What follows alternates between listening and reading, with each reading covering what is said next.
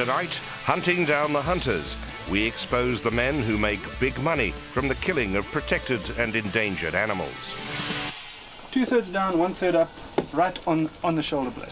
Smoke him in there and he'll bounce around and make a lot of noise and run off and die, probably.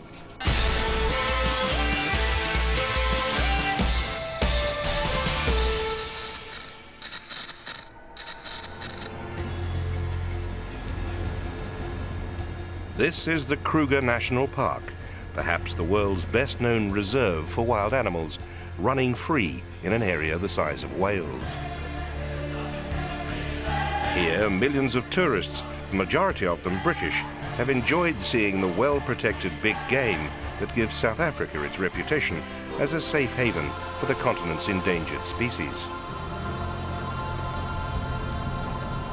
Our investigation has uncovered the shocking truth these tourists have not been told.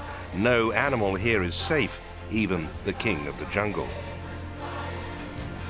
We've discovered that even lions are being stolen from under the noses of game wardens to die at point-blank range and end up on some rich man's wall.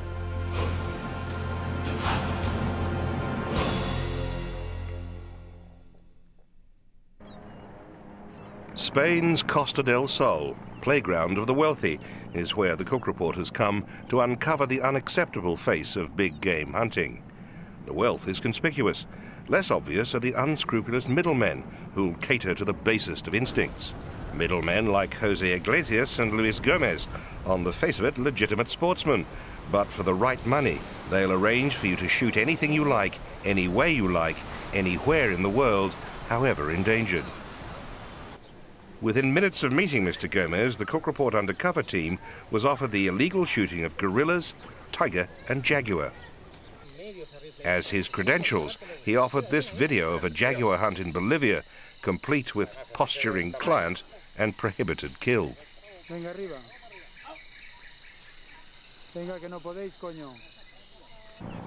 Back in Marbella, we set up a bogus company. We pretended to be agents for rich people who wanted hunting trophies, no matter how illegally obtained. This is a story of cruelty and greed. From an office in this country, renowned for its devotion to hunting in all its forms worldwide, we set up a cover company which offered rich rewards to game hunters who could arrange for our clients to shoot anything at all. The response was astonishing. The Spanish hunters recommended South Africa for the sort of hunting we were interested in. Our team found this ranch, run by professional hunter Chris Sussens, on the edge of the famous Kruger National Park. The distressing pictures you're about to see, taken on a legal Sussens hunt, were to massage his French client's ego. Might be a long trek. It was a short trek, but a slow death for this lion.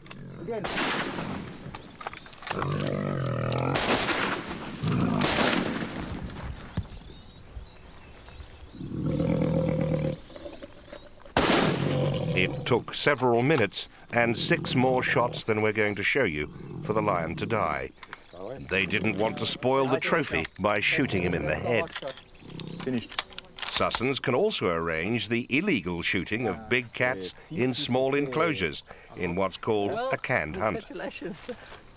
The only time I can actually guarantee an animal is when it's going to be like a canned animal, which I don't like doing. And that's normally not done in this area. We have to go up towards the Free State, where you'll get the odd operator there that's got lions in big camps, and you can go into a big camp and you can shoot a lion there. Basically, this camp where this chap's got the lions is about a 20-hectare camp. Bruce Hamilton was once a farm manager on what he thought was a lion breeding project. When he discovered the specialty was actually canned hunting, he left in disgust, having taken this video. The lioness has been separated from her bewildered cubs, who still follow their mother's steps on the other side of a wire enclosure. As they look on, a German hunter is preparing for the kill. It's totally disgusting what happens here in South Africa. A lot of wealthy game ranch owners make a lot of money out of shooting lions which have been bred in cages and purely for that purpose.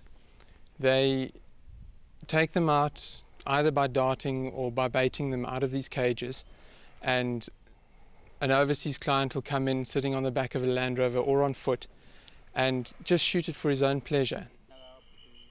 Roy Platt is the wealthy man who owned that lioness. We contacted him to see if he'd sell us another of his tame lions for a canned hunt. Keen to take our client's money, he lets us film examples of the prey without showing the wire enclosures to preserve the illusion of a fair, free-range hunt. We asked him to record a personal invitation to our bogus client. He was happy to oblige.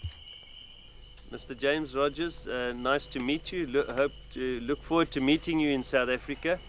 I'd like to say, as you can see, it looks like we've got just the lion here for you, and we look forward to you being able to come out and shoot this lion and have a trophy for your office or home as it pleases you. Mr. Platt had also wanted to kill this young lioness, Shamwari, because she had rickets. Conservationists stepped in, and one of South Africa's few lion sanctuaries is now her home, safe from what the owner regards as a barbaric practice. Can lion hunting is like shooting fish in a barrel. It's unethical, it's bloody easy, and it's earning a lot of people a lot of money. For the moment, away from lion hunting to a different quarry in London, as Luis Gomez, the Spanish middleman, arrives to explain how his plans for the illegal gorilla hunt are progressing. We meet him at Heathrow and take him to the man we've told him is the brother of a hugely wealthy client. We have confirmation. I mean, he told me that we'll get a gorilla, but I said, are they mountain gorillas? Do they have grey on the back? Gomez, on the left, has already offered us gorilla, but is guarded in front of our interpreter. But he confirms we'll get exactly what we want and wants another $12,000 to smuggle the gorilla's head out of the country. And in the meantime, what I'm going to do, just to keep you going, I'm going to give you $2,000 in advance. Gomez refuses to give a receipt, but will supply the coordinates of the hunting ground in Cameroon so we can fly out undetected. The hunt in prospect horrifies gorilla experts like Ian Redmond, who says there are only 12,000 of these imposing animals left. They're almost human. And to go and shoot one, I guess it's a sickening insight to the kind of species that we belong to. The hunting you're going to do, your brother's going to do. Gomez says we can also hunt endangered tigers in Malaysia using his corrupt contacts. The animal he wants. So he will do exactly the same for the tigers. He will do the same. But why risk being caught hunting endangered tigers in Malaysia when you can shoot captive ones in a private canned hunt in South Africa for $100,000 apiece? This is another wealthy businessman, Fani Roberts. His farm has Bengal tigers, black leopard and jaguar. Like Roy Platt, he's eager to hide the wire enclosures from our wealthy clients and even cuts a hole in the wire for our camera. No hunting permit would ever be given to shoot these cats, and certainly not in the canned conditions Mr. Roberts has on offer. I've got enclosures which like 100 meters by 100 meters or something like that, where you and your client, then the tiger can't come out. Is this one available to shoot? This one is available. This beautiful jaguar is surplus to Mr. Roberts' requirements, so for $100,000 our client can shoot him too. We showed our evidence to actress Virginia McKenna, who's been devoted to the well-being of the big cats of Africa ever since she starred in Born Free with Elsa the lioness in the 1960s. I don't think anyone except someone with a sick or warped mind could call this kind of hunting sport, and from the evidence that I've seen on your programme, it should be banned from this moment onwards.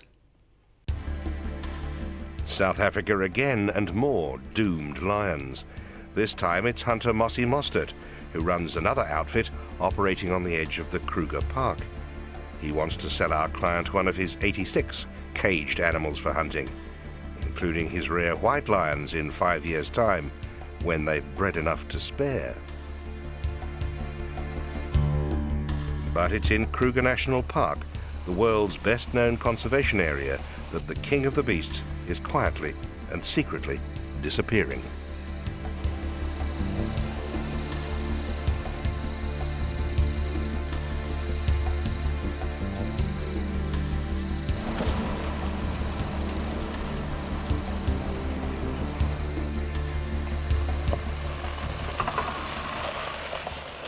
In 3 days in Kruger, we've seen lots of wildlife, but neither hide nor hair of a lion, the very symbol of this national park.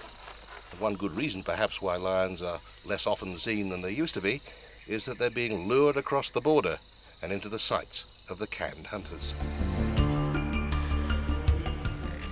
It's easy to see why the pressure is on to provide big game hunters with a steady supply of prey.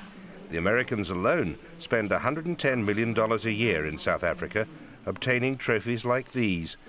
And it's a market which is growing rapidly as the taxidermists of South Africa work round the clock to send their wealthy customers their bloody souvenirs. So many allowed to be exported because they feel that they're endangered, which is also a load of nonsense. This is Tracy MacDonald, who runs what she claims is one of the biggest hunting outfits in southern Africa, with her husband Sandy. Last year, she boasts, her company arranged the shooting of more than 1,000 animals. But we've discovered many of the most profitable ones are actually stolen. 1, 2, 3, 4. Once again, we pay a hefty deposit, and captured by our secret camera, she explains how the tourists and the South African government are being cheated as Kruger Park lions are stolen for canned hunting through the boundary fences. You just dig a little bit under the fence and you leave a little piece of rotten meat on that side, and then you drag it with the blood running through, and that lion picks that scent up so easily and it just comes through. Stealing lions from Kruger these days is literally a push-button job. One, to turn off the electric fence, and the other, to start the lion call tape on your ghetto blaster. It doesn't take long for the lions to answer the call and come right under the fence. And this is the fate a Kruger lion will face: death in the closely controlled conditions of a canned hunt. Bruce Hamilton explains how the lioness met her end. The lioness had 3 cubs. We took her out of the camp that morning into a 100-hectare enclosure, which is not legal. And she was still running up and down the fence. She wouldn't leave the cubs, even though a bait was used to try and lure her away from the fences so that the hunter wouldn't see the fences and be caught up in the illusion. Some illusion.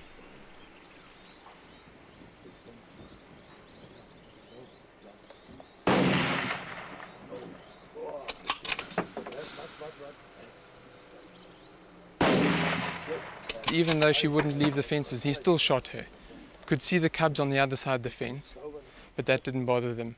Even when the lioness was skinned and the milk was pouring out of her teats, it didn't bother the hunter nor the professional hunter that she was still producing milk for those cubs, and now they didn't have a mother.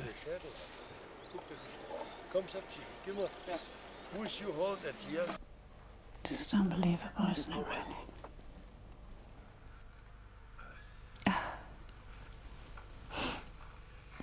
To separate a lioness from her cubs, to wound the animal so that she dies in agony.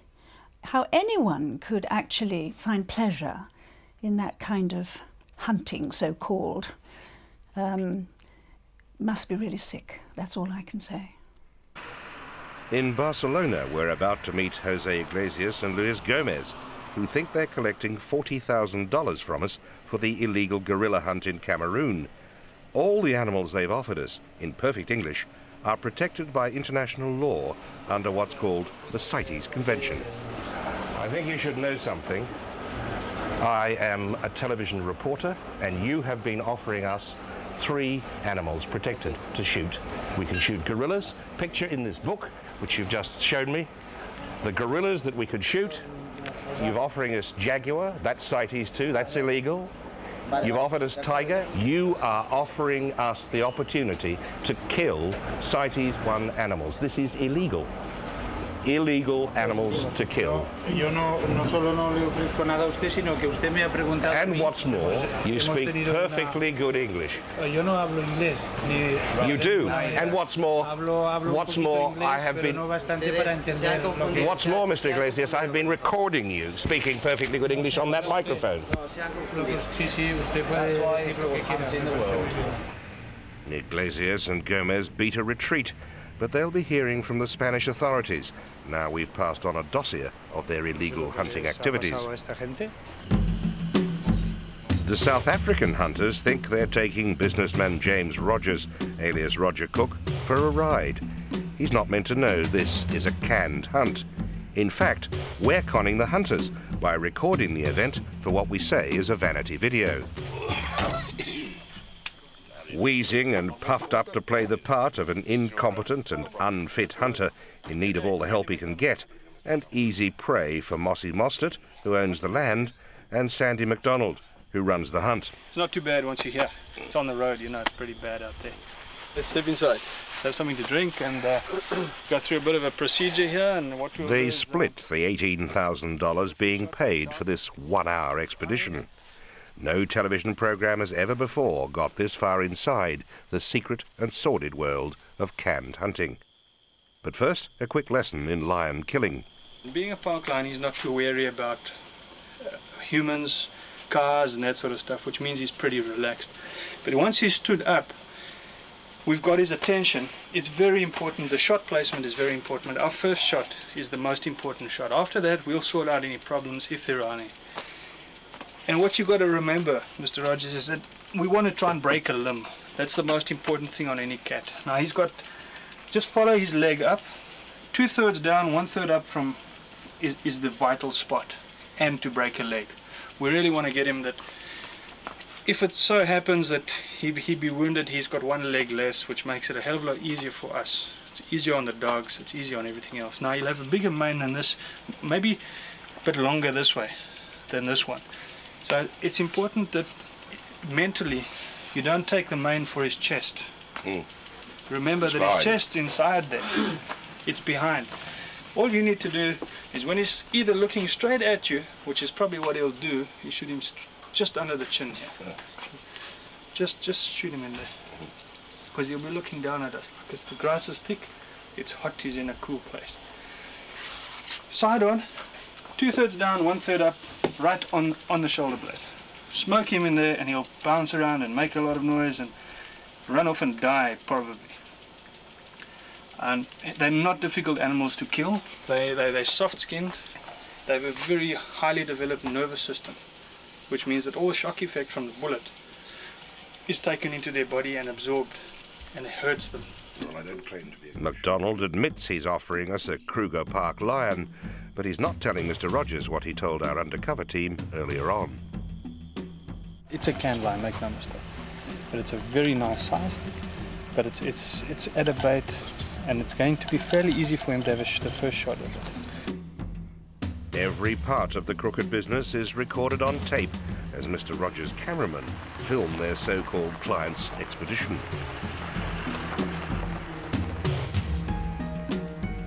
So what we do is we'll go to the camp and we'll let you guys have a few shots at a target.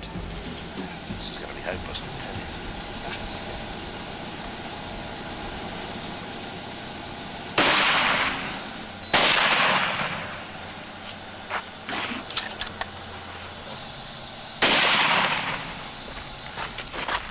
First 2 shots, and that's your last one. What, you mean 2 went through there? 2 went through there, which is really good. That's 1,000,000 to 1. Target practice over, the pretense of tracking a roaming wild animal resumes.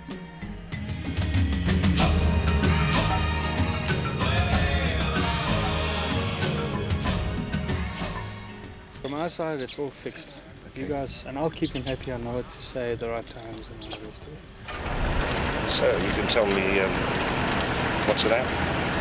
Right, basically what's been happening is that this area is adjacent to the Kruger National Park. And what we have is a movement of usually old male lions that come out. But once they come in here, we keep them in. By virtue of the fact that we have pretty good bait out there. And being an animal that is lazy by nature, he's going to stick around by the bait. And this is a really good time to get him now because he's lying at the bait. The conspiracy continues as we move closer to the lion, now dazed by drugs and unable to escape. I've tranquilized, it's a hell of a nice lion. Nobody will suspect anything. Right. We do a lot of them. Out in the bush, the hunters go through the charade of tracking down the prey, although they know precisely where it is. All this is just for show.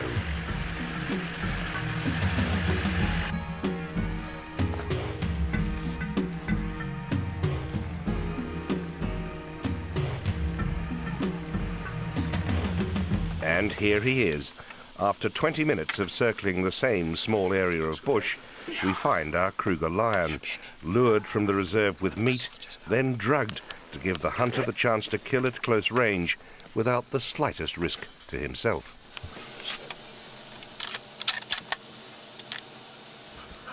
I want you to look at him through the scope. I want you to find his eyes. I want you to follow his neck down and shoot him where the mane ends, on his shoulder. Shoot him in. Take your time and do a good shot. Remember, he's lying. It's hot. He doesn't want to move away. But if we get out of sight, the wind is bad. You have to shoot him from here. Well, let me tell you why I'm not going to shoot this lion. Because he doesn't stand a chance, and you know he doesn't. And I'm not a businessman. I'm a television reporter making a program about canned hunts. And that's what this is, isn't it? This is a canned hunt, isn't it? I'm not shooting that lion. It doesn't stand a chance. It's been drugged. You told us earlier. You know it has.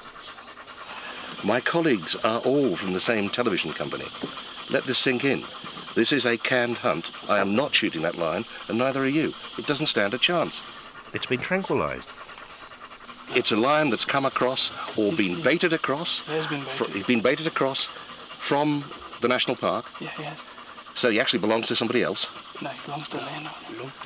What happened? And he's been baited, and that's not ethical, is it? No, that's ethical. He's been darted, that's not ethical. He's being shot from a vehicle, that's not ethical. He's from the park. He's in here. No, we're not going by foot. We're turning around and going back. I'm paying for this. We're not shooting that lion. Caught red-handed, MacDonald pressured us to hand over our tapes. Then, when we tried to leave the Mostert farm with them, the mood turned ugly. We found a roadblock of heavily armed men stopping us reaching the safety of the public highway. Even when the police arrived, they wouldn't let us go. Eventually, the gate was opened, but the hunters made it very clear they still wanted our tapes of the canned hunt. During an hour of negotiation, we smuggled out the tapes and got a stern warning from the police not to return. Back in Britain, we took our dossier on canned hunting to the South African High Commission. Our findings shocked the New Republic's Deputy High Commissioner. Look, I'm real appalled. I'm real appalled that something like this is still going on in my country. I promise you, I'm saying to you, after this, I'm going to be talking to some people from the environment in the ministry and make them aware of what you guys found out and ask them if they could look into this, because it must be stopped, and it must be stopped immediately. Sadly, that will be too late to help our drugged canned lion. Before we left, the hunters told us he would only survive until the next wealthy foreigner came to take his life for money.